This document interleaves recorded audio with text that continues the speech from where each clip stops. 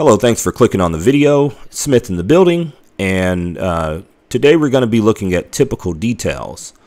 I guess I noticed that a lot of folks seem to find my concrete structural videos helpful, and that's kind of where I get a lot of the majority of my views is what I noticed. So just in keeping in touch with the community, I wanted to provide another similar video where we're talking about structural foundations, things like that. And so we are looking at the typical details. And of course, this is a existing building in the city of Baltimore. It's the Halliburton Academy. And you can find those drawings online. That's what I did. If you type this into your Google search, maybe type PDF, then you should be able to locate those drawings.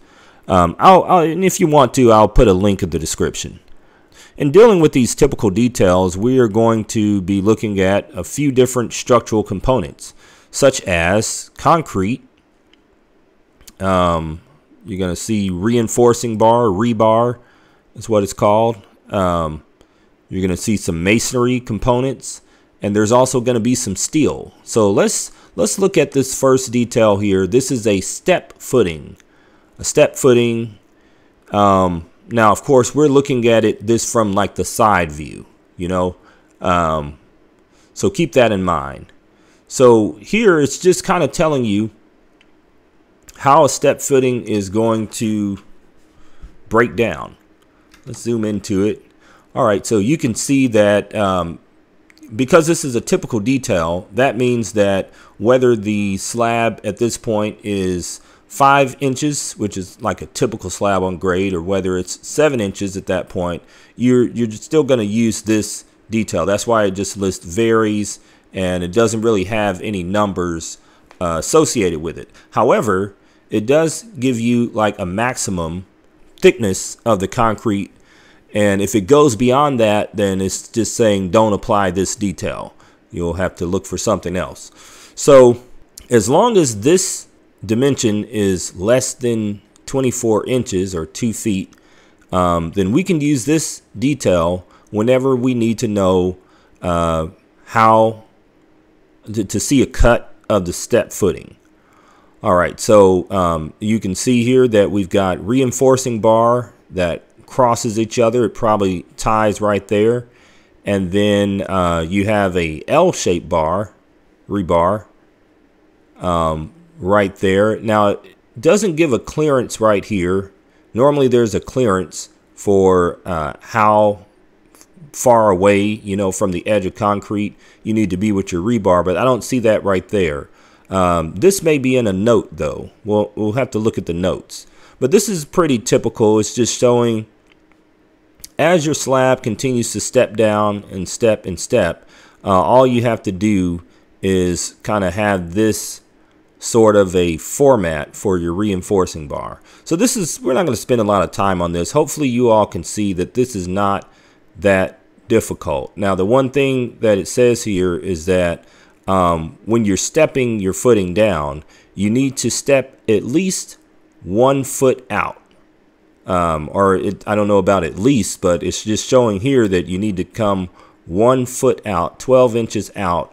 And so your rebar is going to fall within this 12 inches and that sort of thing. So that's really the only thing I would say to look at and take note of on that detail. Now let's move along, because I want to get through a lot of these. And of course, if you have questions, maybe I ran through something too quickly, leave it in the comments. I try to answer questions, and in some cases I even make another video dedicated to your question if I think, you know, it is something that is useful for other folks. All right, so this next one is the construction joint in slab on grade. You'll have a construction joint, you know, it breaks your slab into smaller pieces. And we have a note here. It says, between construction joints, the contractor shall provide saw cut control joints that shall be spaced as shown on plans and or indicated in the general notes. Saw cut joints shall be a quarter of the slab thickness in depth, and shall be cut as soon as the concrete is firm enough not to be torn or damaged by the blade, and before random shrinkage cracks can be formed in the concrete slab. So after the concrete is poured, like they said, you know, when it's solid enough for someone to drive a machine on it, the saw cutter guys come through and they do make these imprints with their blades. A construction joint is actually when you have a existing slab or maybe something that was poured. It's pretty much the break point between one pour and the next pour, and so that's what they have right here indicated. It's kind of a way so that this is supposed to be one long continuous slab. You know, there's really no break here. This is meant to be, let's say, I don't know, just a slab on grade. Typically, depending on the size, you don't pour a whole slab on grade at once. Now, maybe you do for a house, but for like a commercial building, you normally don't. So this is just a way to connect one pour to the next, and that's what they have indicated here. So in addition to that, here it does show your clearance. Now the X's that you see, the X's, and then these lines here, this is wire mesh. This is not rebar, this is wire mesh. And so similar to rebar, you would have a circle here if this is rebar and this you know, was coming straight at you. Here with the wire mesh, it's an X. So that is something that's going to be running in a direction that we cannot see, but then in the left to right direction, you see it here. And I'll flash on the screen how this comes in a mat. You know, this isn't something that they normally have to tie together and everything like rebar. But anyway, that's what you see there. And so this note here says that there needs to be 1 inch between the top of wherever this wire mesh is and the top of slab. So that's something that needs to happen. And then with the rest of the assembly, it shows that there's a vapor barrier that's right underneath this slab or whatever this is, and maybe a sidewalk. And then you have washed gravel. So this is just, you know, these are job specific things. Sometimes they're the same between a construction project to construction project, but this is a typical detail for this project. All right. And the last note, it says keyed control joint, see note below. So that's what's indicated there. And we read that note. So that's what that's referencing. All right, let's move along. Okay, now we have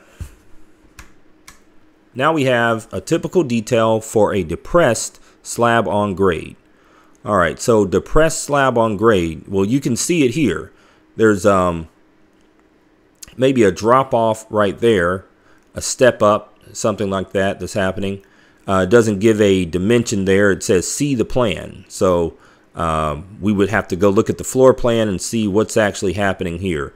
And so a lot of times you may have this, well, I see it a lot in, let's say, a house, for instance.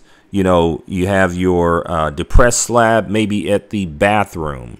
You maybe where the shower pan is going to go, or if you have steps or something like that, that's where you would have a depressed slab. And you know, this, I'm not Webster's dictionary or anything, but just kind of giving you a general idea. There's not a whole lot of depression that occurs. You know, this isn't going to drop off like a couple of feet or anything like that. So it's just slightly depressed, slightly lower elevation than your typical slab here. Just a couple of things. So you have one number 4 continuous rebar, and it's showing that there, and it's showing this rebar here. So that's what you're putting to kind of stiffen this whole thing. And this is your, like we just looked at, your wire mesh. That's what's coming across there. And that break line is pretty much just indicating that this is not, this could be any length. Whenever you see that, that means that this whole thing could be any length. This could be another 20 feet or not. So we'll continue looking at all these notes. All right, we've got 2 inches of clearance that's needed for the rebar, 2 inches of space right there that's needed between the rebar and the slab, or the edge of slab. And from the slope of the ground underneath, it's saying that you need to come out 8 inches in order to make that slope. This is giving a 2-to-1 slope there. And so it's listing out, I guess, kind of the minimum space that you would need to come out. If you had this ratio going on, you would have to count 8 inches until the edge of the slab. Hopefully I'm saying that in a way that makes sense. It's also indicating that if we were flying over this thing, you would see these number 4 rebar at 24 inches on center, meaning every 24 inches there would have to be one of these. This is again applied to this rebar here, and this is something that you would see spaced if you're flying overhead. So that's that. All right. Okay, here we have typical detail letter D. This is the deepened slab for non-bearing masonry walls. So if you have a masonry wall being built anywhere, there's going to be a thickened slab in order to hold the weight of that masonry wall. Now, even though it says this is a non-bearing or non-load bearing masonry wall, meaning that there's nothing structurally that's going to rest on the top of this masonry wall. It tells you how wide your depression needs to go. So the bottom of your depression needs to be 4 inches more than the thickness of your masonry wall. That's what the T plus 4 inches means right there. It's also listing out an angle for your slope here, a 45-degree angle. Another dimension that it lists out is this depth of the depression and the deepened slab is going to match the same dimension as however thick the slab, this masonry wall is. So let's say that this masonry wall, or does it say what it is here? Let's see, number 4. Okay, so this is a 6-inch CMU. Well, it says CMU maximum. So let's just say that this is a 6-inch CMU wall. The thickness is 6 inches. So this would be depressed 6 inches, and you would have a total of 10 inches at the bottom of that depression. And we'll read the note here. Number 4 rebar at 48 inches on center for 6-inch CMU wall only at contractor's option. Bar can be grouted into slab with 6-inch epoxy gel. So all of that's saying is that normally you'll have this bar sticking up out of the ground, and you're going to kind of build your masonry wall around that. And you can even apply epoxy gel in order to kind of hold this more so in place. And as far as the 48 inches on center that they're talking about, the length that this wall runs, you know, it's running that way. It's running that way. It's running straight forward. We can't see it. We're standing right in front of it. You're going to see one of these rebars every 48 inches, every 4 feet. And so that's what that's indicating.